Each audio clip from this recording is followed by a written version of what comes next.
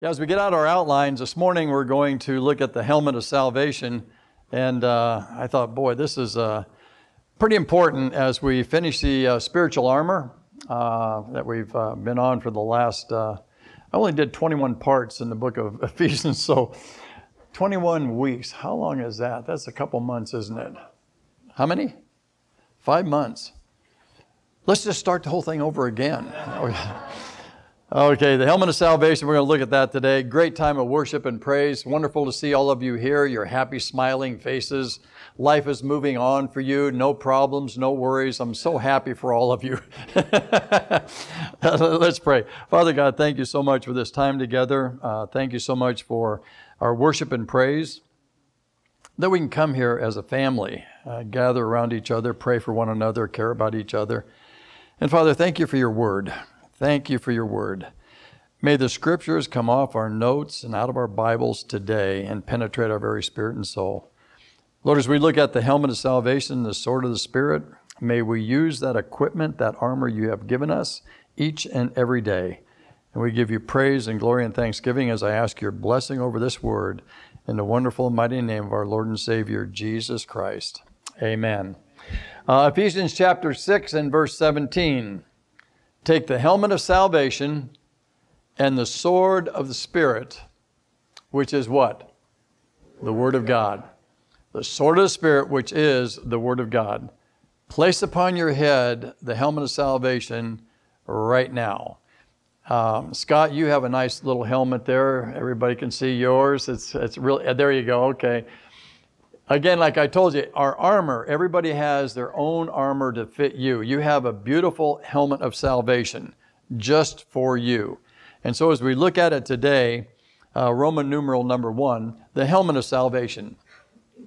We look at it and we think, number 1, as I place that helmet of salvation on, it is placed on our heads to remind us that our sins have been forgiven. That our sins have been forgiven. And that we have been saved. And we have been saved by the wonders of God. God's wonders, His miracles, His power. And I think every time I put that helmet of salvation on, my sins have been forgiven. They've been forgotten. I've been redeemed by the blood of the Lamb. I am so grateful and I'm so thankful that I'm saved. And I'm set free in Jesus' name. I'm so grateful as I put that helmet on each and every day. Wow, just think about that. We've been saved. Our sins are totally wiped out. And the second thing that's very, very important, number 2, the helmet of salvation is there to protect our minds and our thought life. Extremely important. I place upon that helmet of salvation, I want my mind protected. I want my thoughts protected. I want my thoughts to be godly thoughts. And my mind needs to be protected. And I'll tell you why. The helmet of salvation is so vitally important. Satan always wants to attack your mind. Satan's number 1 weapon is to get into your brain, to get into your mind. And if he can get there, then he can control you. So Satan's number 1 thing is to get into the mind of every Christian and try to destroy it. And so we need to have that helmet of salvation on for no other reason to protect us from Satan trying to get into our brains. Now, I don't know about you, but Satan, if I don't have my helmet of salvation on, I'll tell you, doubts, fears, and worries can captivate us. I'm going to say it again. Doubts, fears, and worrying. And something else that I don't deal with it because I got my beautiful wife, my son's here today, I got kids and everything like that. But I'm going to tell you something. For a lot of people, there is a constant in their brains of loneliness. Loneliness. I'm all alone. Nobody's with me. Nobody cares. It's just me. So Satan will place in our minds the sense of loneliness. No one's there. Again, nobody cares. I can talk, but nobody listens. But yet, we know that that's all false, don't we? Yes. That is not true. But still, Satan will try to get in. And I thought, boy, this loneliness, because I don't know about you, but I deal with a lot of different people, not only in the church, but outside the church, that will chat with me. And one of the big things that comes up is they're lonely. There's nobody around. They're all by themselves. And so we have to remember that loneliness. And sometimes people will even doubt their salvation. Am I really saved? Why is this going on in my life? Why is this happening? And so Satan will put all these things again in our minds and in our thoughts. And he'll do anything he can to distract us from our walk with Jesus Christ. Satan will do whatever he can get into your brain. Whose phone is that? Hello? Bill Hill here. Is it a spam or is it, what is it? Anyway. I'll tell you one thing. Everybody should get a flip top. Don't do these other phones. Don't mess with them, right? Throw your phones away and get a flip top. No. I could say something else, but I'm not. I'm gonna leave that. I'm gonna leave it alone. All right. But anyway, Satan will come in and he'll use these phones to try to distract us. Right? How many? I'm serious. I know it's okay, but how many of you will be at a stoplight and the green light shows and the person is looking at this? Or they're going down like this, they're looking down. And I thought, what are they looking at? These phones. And then wait a minute, it's a green light. Oh, well, I'm going to honk. They can't even hear it. They're just so busy doing this. It's distracting. Anyway, enough of that. How many of you have a flip top? Oh, I'm so proud of you. So proud. Wow, I'm not the only one. All right, good. All right, moving on. 1 Corinthians 10:4. The weapons we fight with are not weapons of the world. On the contrary, they have divine power to demolish strongholds. We demolish arguments and every pretense that sets itself up against the knowledge of God. And this is very important. I don't even know if it's underlined in your notes. Is it? We take captive every thought. You and I take captive every single thought and make it what? Obedient to Christ. Whatever those thoughts are. And if they're not good thoughts, rebuke them in Jesus' name immediately. And get rid of them. Instantaneously. Don't entertain it. Why? Because Satan wants to get into your brain. That's why the helmet, I'm repeating it and I don't care. That's why the helmet of salvation is so valuable to each and every one of us today. Protect your mind. Protect your mind. And I thought, we have divine power through the person of the Holy Spirit in our life. You and I, we have divine power in the person of the Holy Spirit living in us. And we have the power to take every thought captive. Think about that. And make it obedient to Jesus Christ. Isn't that great? I mean, you and I have that kind of power. And I thought, whoa. And again, Romans 12:1 tells us how we can do this. Therefore, I urge you, brothers and sisters, in view of God's mercy, to offer your bodies as living sacrifices, holy and pleasing to God. This is your spiritual act of worship. Verse 2, do not conform any longer to the pattern of this world. Don't conform to it. Don't be conforming to the patterns of this world. It's too weird. Oh man. Do not conform any longer to the patterns of this world, but be transformed by the renewing of your minds. Be transformed by the renewing of your minds. Then you will be able to test and approve what God's will is. His good, pleasing, and perfect will for each one of our lives. But it's up to you and I to take every thought captive, make it obedient to Christ. And I don't know about you, but I mean, I deal with this every single day. I'll be sitting in my lazy boy and some stupid thought will come in my mind from 50 years ago. I can remember 50 years ago. That's a miracle within itself. But I got to take some of these thoughts captive. And I thought, why in the world am I thinking about when I was 7 years old? I'm serious. Because all that is gone. And I think about our past. You don't have a past. I have a past. I did a few things that I would call sins. Not many, 2 or 3. But I still had to be forgiven, right? I don't want to have them continuously coming up again and again and again. It's in the past. It's gone. So what I need to do, take every thought, captive, and make it obedient to Christ. Are you with me? That's why we have that helmet of salvation. And number 1, transformed means a change of substance, of character, and conduct. A radical change. When there's a transformation that takes place, it's of substance, character, and conduct. And this is to me extremely important. In fact, even in my own notes, I have point A. You see that? I have it circled and I have a star beside it. Even in my own notes. The change of substance simply means things you change by what? Choice. Yes, there you go. The things that you change by choice. I choose to do this. I choose not to do this.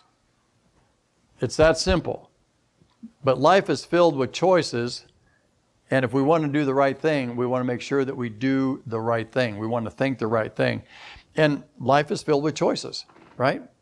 I mean, I don't care what you eat, drink, wear, whatever. I mean, I actually got up this morning and I thought, what am I going to wear to church? I think I'll go in black today. Black shirt. Does anybody care? No. No. But I see a lot of you wearing black today. I mean, I'm not, right, Craig? We came in, we were matching shirts as we were coming in. But it's all a choice. All a choice. So the key to a renewed mind is this. It comes from the inside, then goes out. And you and I, we have the power to work with our conduct and our character and our lifestyle. It's up to you and I, how we want to do that. And I'll tell you again, we have it all by the power of the Holy Spirit living in each one of us right this very moment. It's God's power working in and out and through you and I. So every morning, be sure you put the helmet of salvation on. Protect your mind. Don't leave your house. In fact, even if you don't leave your house, you still have to walk around your house. You still have to go to the kitchen, you go to the bathroom, you do this, you do that. I want the helmet of salvation on at all times. And the most comfortable lazy boy, Satan will still try to attack our minds. Right? So we have to have that helmet of salvation on 24/7, all the time. Now, Roman numeral number 2. This is a great one too. The sword of the Spirit. God's living word. God's living word. The sword of the Spirit. I thought about this, and just for a half of a second here, just take a moment and have your hands in your own lap, but just look at your hands for a second. And imagine me, I'm a multi-billionaire. Look at your hands, and each one of you, I'm going to come up and down the aisle, and I'm going to pour diamonds into your hands. I mean diamonds. And you're looking at, whoa, wow, diamonds. And I'll add a ruby, because I was born in July. Nobody even knows what I'm talking about. You got those diamonds, right? I think about how precious and how wealthy you and I are. How rich you and I are. We got these diamonds. Well, the Word of God is like precious jewels to bless us, to protect us, enrich us. And it's this limitless blessing of God in the Word of God. Precious diamonds. When you open your Bible, you are a multi-billionaire. Why? Because the promises of God are written for you. promises of God are written for you. And God will speak clearly to you because He does what? He wants to bless you. And He'll bless you through His Word. It's very powerful. So I look at John chapter 17 and verse 17. Sanctify them by the truth. Your word is truth. So number one, the Word of God is our source of truth. Plain and simple. If I want the truth about God, I read the Word. Truth about man, truth about life, death, victory, power, overcoming, Satan, damnation, hell, eternity. You name it, it's in the Word of God. Amen. I don't care what it is. It's so filled with wealth. And I'll tell you something, you can read that Word and sometimes it will just illuminate in your very spirit. You open it up and you read it and you go, wow, wow. I'm going to apply that to my life today. In fact, all week. That's so important to me as I read it. Luke 11:28. He replied, blessed rather are those who hear the word of God and obey it. God will speak to you and He'll tell you what to do and not to do. And then He says it's up to you to choose. Again, what choose? It's up to you. Choose right or wrong, good or bad. It's up to you. Life is filled with choices. That's why I want the helmet of salvation on. I want to make right choices in my life. I mean, I've only got, maybe 20, 30 more years to go. Or maybe even longer than that. Who knows, right? But along the journey of life, I want to make right choices each and every day. So, we have that. And again, Luke 11:28. Blessed are he, and I'm going to repeat it again. I know I read it. Blessed rather are those who hear the word of God and obey it. So number two, the word of God is our source of happiness and blessing. The word of God is our source of happiness and blessing. So we got to remember that. So when I read it, boy, I'm going to be blessed today. It's going to fill me with the joy of the Lord, which is my strength, Nehemiah 8:10. Boy, that's super duper, isn't it?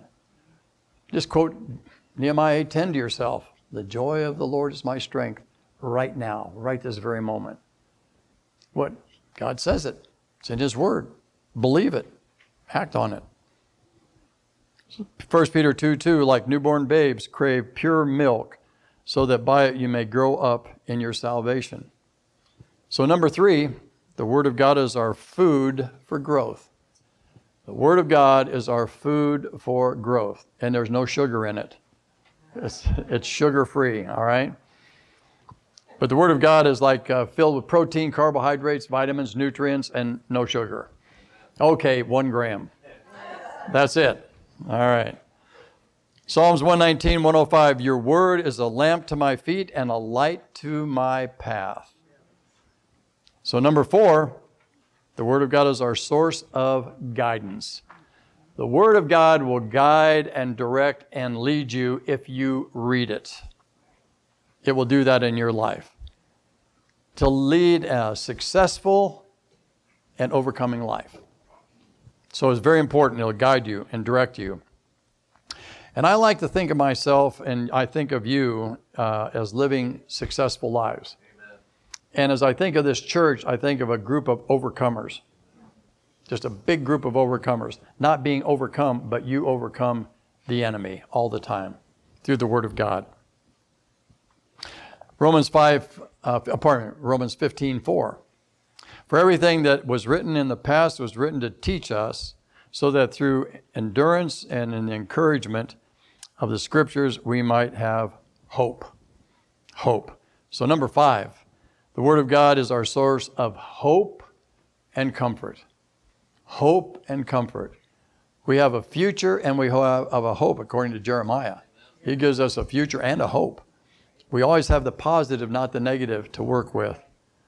And so, it's our hope and our comfort. 2 Timothy 3:16. All Scripture is God-breathed and is useful for teaching, rebuking, correcting, and here's something important, training in righteousness. Training you and I to live a righteous, godly life by simply doing what it says to do. It's never too hard, never complicated, Pretty simple. All we have to do is do it. So number 6, the Word of God is for our protection. It protects us, watches over us, blesses us, so we can live, again, a successful, overcoming, blessed life. Amen? Yeah. Hebrews 4:12. For the Word of God is living and active. The Word of God is living and active. The Word of God is what? Living and what? Active. I said it 3 times. I'm not old. I remember what I'm doing. It was intentional. All right? Sharper than any double-edged sword. It penetrates even the dividing of soul, spirit, joints, and marrow. It judges the thoughts and attitudes of what? The heart. That's powerful stuff. So number 7, the Word of God is what? Powerful. The Word of God is powerful. It's so powerful that it can take you and I from darkness into light, from sin and death into righteousness and holiness and eternal life. Changes despair into hope just by reading the Word. And I think about this, failure into success. Because a lot of times people feel like failures when they're not. But the Word of God can do this, from childness to maturity. And that's a big deal too. So the Word of God is very, very, very powerful. And what's the things we need to do? You have to read it, right? As we read it, we hear it like you're hearing it today. And then what's the most important thing? Do it. Do it. You know, you can read it. Doesn't do you any good unless you actually apply it to your life. You've got to apply the Word of God to your life. You heard, how many scriptures did we read today? Yeah, 250 scriptures. You can hear them. You say, boy, that sounds really great. Doesn't do you any good unless you do what? Do it. Apply it to your life. You hear it, you learn it, you live it. And so that's vitally important. In 2 Timothy 2:15, do your best to present yourself to God as one approved, a workman who does not need to be ashamed and who correctly handles the Word of God. Isn't that powerful? So what do you need to do today? Put your helmet on. Take that sword of the Spirit with you everywhere you go. That's power. That's power. Heavenly Father, thank you so much for the spiritual armor that you've given us. We thank you for this time together. We thank you for our time of worship and praise. We're grateful again, Father, for the cross of our Lord and Savior, Jesus Christ, who makes all of this possible for each one of us. It's by the cross, by His blood shed for each one of us, taking us from darkness into light, from damnation to eternal life. So, Father, thank you so much for all your blessing. And I ask your blessing again continuously on us. In Jesus' name, amen.